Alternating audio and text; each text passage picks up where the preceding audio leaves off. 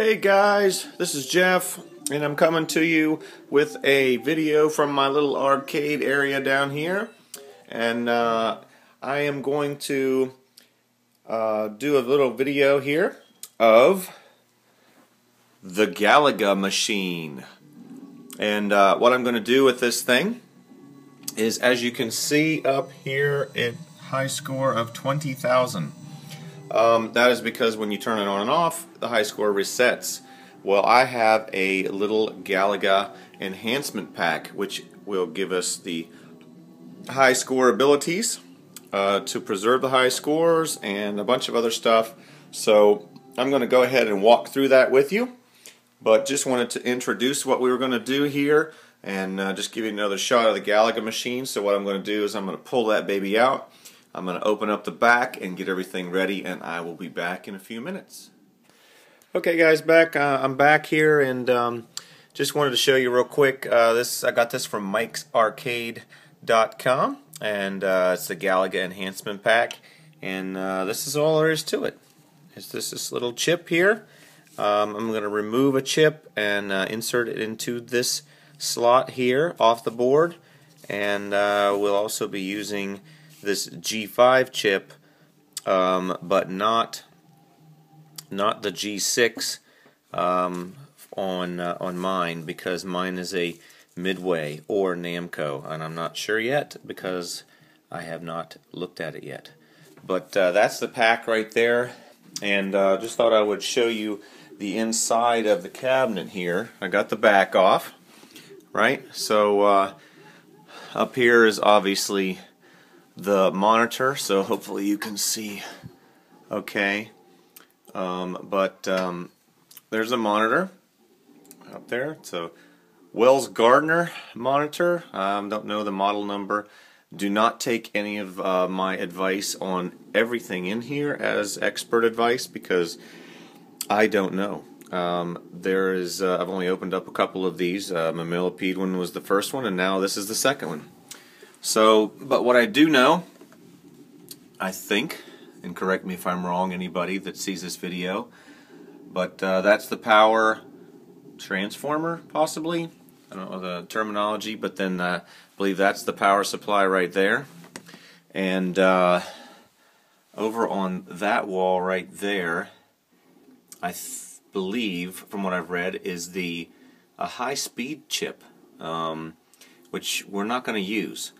And then I don't know what that is right there, but this little sucker pops on and off, and so I don't really know what that is, but I'm gonna leave it up the way it was. And then this is the board right here, and so it's a double board. One's a video card, and one is the actual PCB. And I'm going to take a guess that since this cable here is coming from the monitor and going to there, that would be the video card on that side, and the PCBs on that side. So what I'm going to end up doing is I'm going to take that PCB out, and I'm going to lay it out, and then we're going to do what we did with the millipede machine. If you haven't seen that one, you can check that one out, but just wanted to show you the insides real quick. Hopefully you could see that okay. I was just using a lamp to show you the insides, but anyway, I will be back once I get that baby out of there. Alright y'all, we got the PCB out here, and I've got the PCB side flipped up. As you can see, it's together. It came out together. It's got a nice little ribbon cable here that ties the two boards together, and they're mounted together, so they came out together. But this is the PCB. And the chips that we'll be replacing is this one here, which is called the Z80A. I don't notice that it says that on there, but the instructions say that that's the chip. And then what we're going to do is we're going to take this chip right here, and we're going to replace it.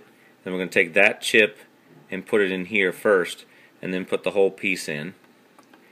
And then the other chip is an EEPROM, and it's the G5, and it's in the 3J slot. You can't see that probably, but it says 3J right there. So we're going to pull that one out, and then we're going to put this one in. And I will be back in a moment after I do that, because I can't video it at the same time. Okay guys, I just wanted to show you the finished product here. This is the G5 chip that I put in right there. That was the replacement for this chip. And again, the G6 will not get used on this board. It's for another, I think, a clone board of some sort. And then I took this chip out, which was a little tricky. The plastic part actually started to come off the board itself a little, so I hope I didn't screw that up. But it went back on okay, and then the pins were not lined up exactly right, so it was a little tricky getting that baby back into this board. And then I just had to apply a lot of pressure to get this thing in there. So anyway, that's the chips, and I'm going to go ahead and slide it back in there, and we will see what happens.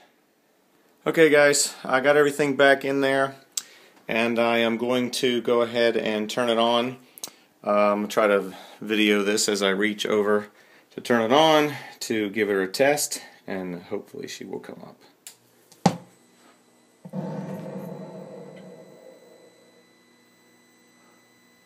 That was a good sign that we heard it, and there it is. So it comes up a little differently, and you can see that the high score is set to 0, and it comes in with demo mode.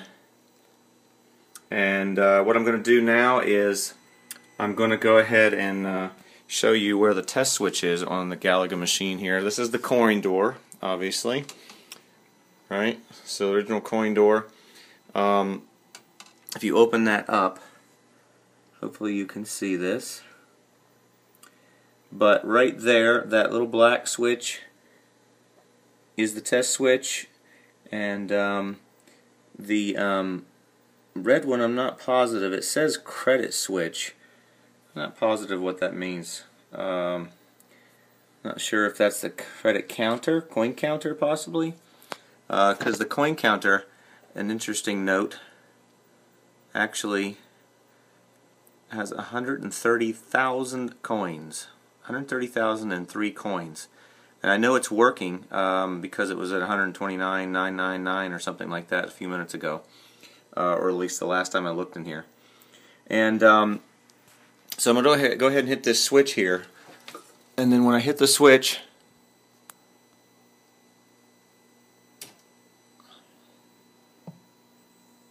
there we go. It resets and it goes into this menu and shows me everything that is, all the settings, all the dip switch settings. And so I read up on this, and really we can't change the settings from here, most of them.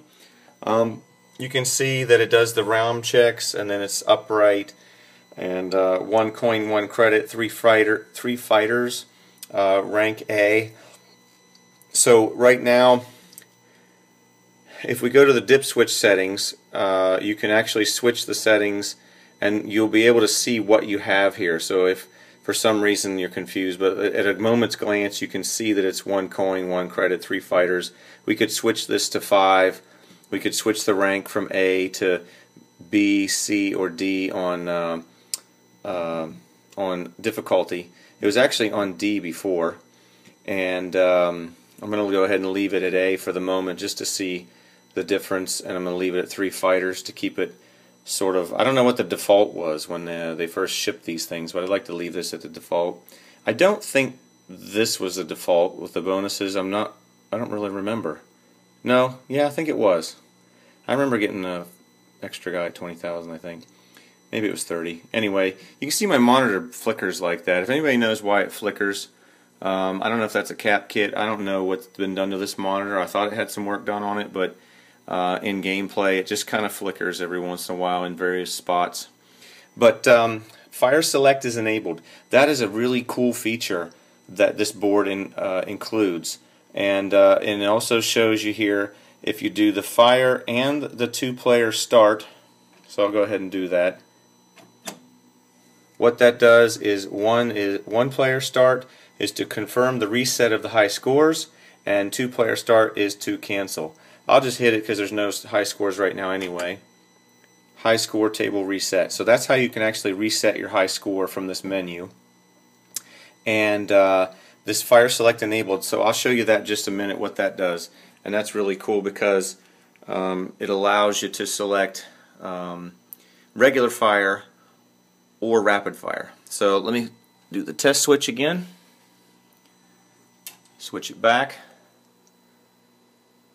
and it brings me back to here. Let me grab a couple. Well, actually I don't need quarters, I'll just flip the thing. Okay, so I'll add a couple credits. Hold on one second. Right. 1, 2. Alright. So what I'll show you is like if I press 2 player,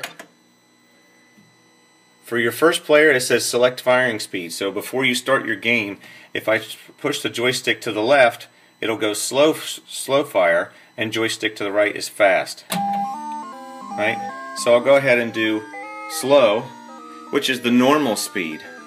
Right? Everybody's probably used to the fast speed nowadays.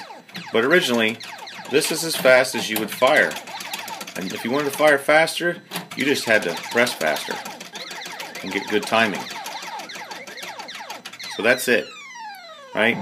So I'm going to go ahead and die, and then I'll show you player 2 when he comes up. There, now player 2. Right? So if I want to play against my son, which I'm actually pretty good at this Galaga. This was one of my games. I mean, this was like, this and Miss Pac-Man were my favorites when I was a kid, so I got pretty good at this one. If I want to play my son and we want to be competitive, he can go to fast mode. Right? So now watch. Extremely fast. This is even faster than, like, I'm just doing all this with one hand and I'm killing almost everything.